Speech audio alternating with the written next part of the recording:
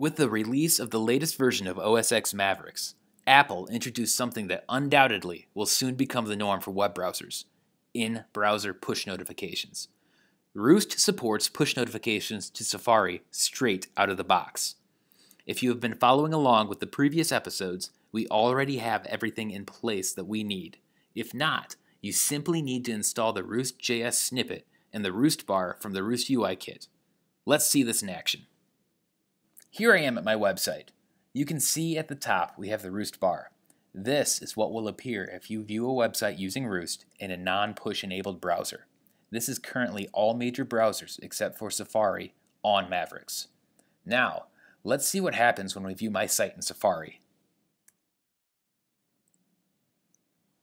The first thing you will notice is this pop-up in my browser asking if I'd like to receive push notifications.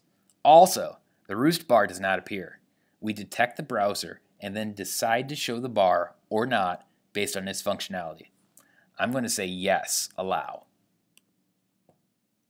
Now that we have chosen to receive notifications in my browser, let's see what it looks like to get one. I click on send. I'm going to send to all recipients.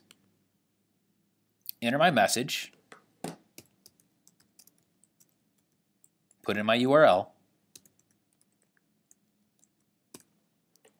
And push send.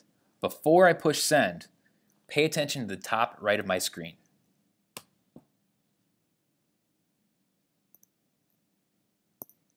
There it is.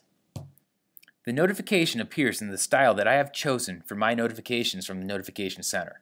It also appears here in the notification tray.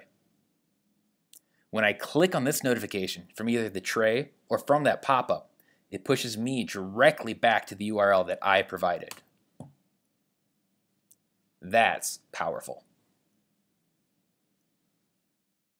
You can begin using Push with Safari today simply by placing the Roost.js and the Roost bar onto your site.